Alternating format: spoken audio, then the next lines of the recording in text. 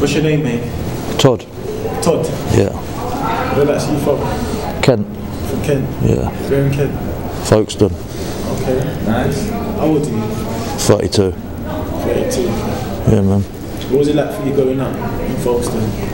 I had a tough upbringing, really tough upbringing. Yeah, I had it hard when I was a kid. You had a... I had it hard when I was a kid. Yeah. In what ways could you just elaborate to us? My dad was a violent alcoholic. Okay. Yeah, he was a bully. Bullied my mum. Yeah, he's not a nice person, you know what I mean? Hard person to live with. Do you have any brothers and sisters? Yeah, I got a full brother and sister and a half sister. Okay. So 6. 2 sisters and 1 brother. Oh, I see, I see. And are you still in contact with them?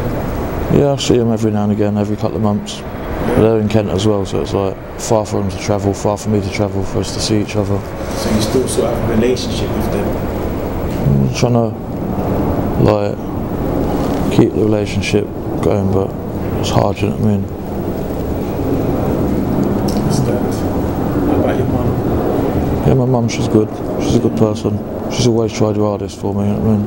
Yeah. You still talk to her? Yeah. How does she feel about your situation? She doesn't really know, to be honest. She doesn't know? Not really, not everything. I don't want to disappoint her, to be honest. Appointment what?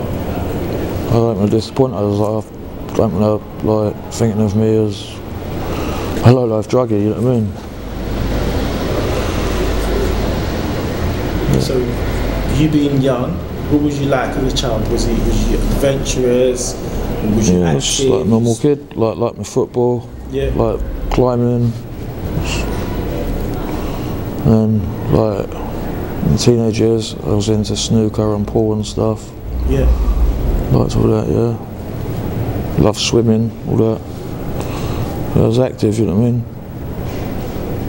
So at what age did you, I don't know, started taking drugs? What was the first thing you started taking, if you can remember? Yeah, cannabis. Cannabis. At what age did you start doing that? 14, 15? Like 14, 15, yeah? You did that for approximately how long? All my life. I only really stopped a couple of years ago. I see. So what led from cannabis to what you're doing now? Just different circle of people, different company. Keep different company, people that do different things, you end up doing the same things as the people you're with, don't you? It's bad your fault.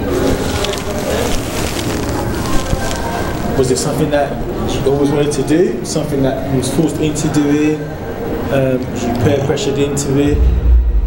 I was offered it and too weak-willed to say no at the point where I was offered it. I was in a bad place mentally and I just split up with my wife. I wasn't getting to see my kids. And yeah, I was just offered it at a bad point in my life. And so you was married? I was with my wife for 12 years, yeah. 12 years with her? 2 children. You were quite young then when you got with her. So what happened to the marriage? She cheated on me. And I left. So you would say that led you to where you are now? Yeah, it played a part, played a big part.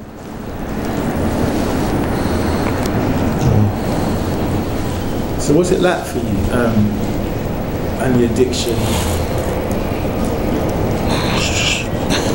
Monotonous, just keep going around in circles every day, just like begging, get money, score, smoke. Just do that loads of times a day. Stuck in a rut at the moment, to be honest. And how much a day do you think you smoke? On a bad day I get about £200, and on a good day I get about 800. 800? A day, yeah. How do you get that much money? Just asking people, ask people for money. So people give you £800 a day? Not just one person give you 800, it's like someone will give you £1, someone will give you a £5, someone will give you 2p, someone will give you a tenner. It all mounts up throughout the course of the day. It adds up to that much in a day.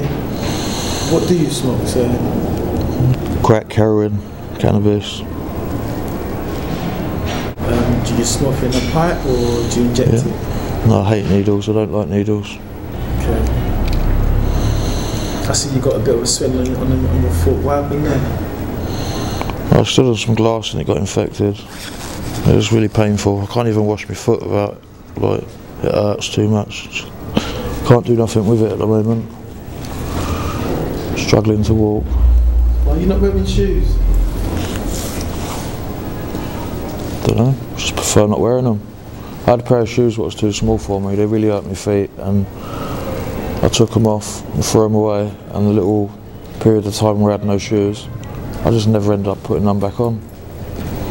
Like, I was 14.5 stone at one point before I started the drugs. Yeah? About 11 stone now, yeah. Lost so much weight, it's unreal. So you was a bit sporty then as a child? Yeah, I used to like for circuit training, and yeah, it was good, it's good. You see the people that introduce you to taking the hard drugs, are you still in contact with them? No, they're from Kent. They're from Kent, yeah? So you don't really see them no more? I moved here in London to get away from all that, and I just fell in with the same group of people that I was with before. If you had to go back, would you do the same thing again? No. The drugs, like the hard drugs, is the biggest mistake of my life. Yeah, it's just so hard to stop. I want to stop more than anything, it's just hard. Probably sounds stupid, because if you want something enough, then you get it, don't you? But no, it's just got me by the balls, struggling. I think what a lot of people who don't necessarily understand it would like to know is, how does it feel? Like, what is the feeling that you get from taking it? Just like the cracks, just a rush, like a big adrenaline rush. It's an intense rush, and the heroin is just the exact opposite, just really intense, drowsy feeling. So you don't still to make the money to buy it, do you? Never. I used to work, I used to do scaffolding. Yeah. Yeah, just make more money begging. It's a lot more lucrative, you know what I mean? Do you really want to stop? The drugs, yeah. Do you really want to stop? Yeah. Have you ever tried to stop? No. No. Can you see yourself stopping? I've got 2 children. I can't be a heroin addict and a crackhead all my life. Yeah, but I understand that, but do you see yourself stopping now? Because you said you've got 2 children, I understand that, but do you see yourself stopping? Yeah, at some point. I can't keep going the way I'm going. I just need help. There's not enough help out there. Do you feel like there's not enough help for you? Have you tried looking for help? I have, but not hard enough. So it literally falls down onto you, basically. Is that what you're saying? Yeah.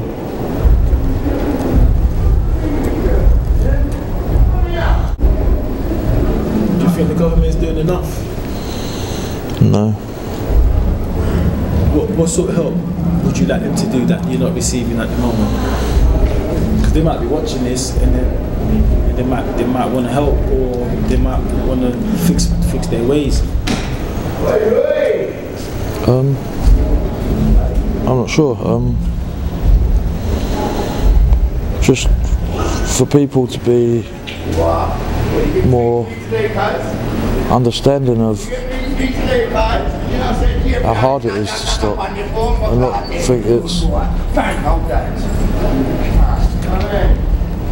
it's not easy. You know what I mean? It is hard. I want people to understand how hard it is, and not to be patronising if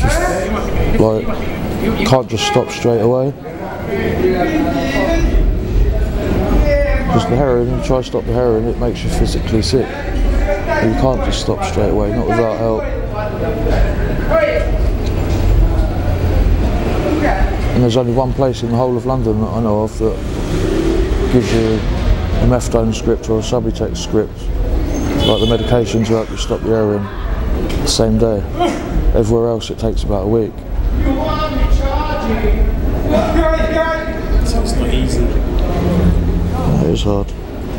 And the people that are there to help, they don't make you feel comfortable or at ease. They're just patronising. Just make me feel like belittled or whatever, you know what I mean? 2 inches tall.